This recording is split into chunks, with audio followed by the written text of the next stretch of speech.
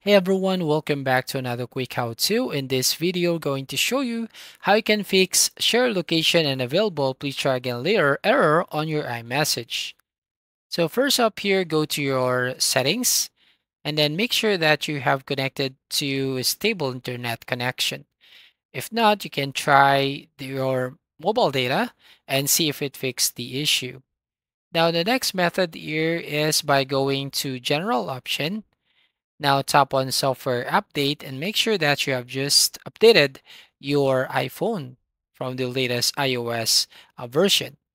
Now once done here, go back to general settings, scroll down here and go to VPN and device management. And from here, make sure that you disconnected your VPN. Now go back to the main settings and here you just need to find the option which is the privacy and security, and then go in select location services at the top, and then here tap on share my location.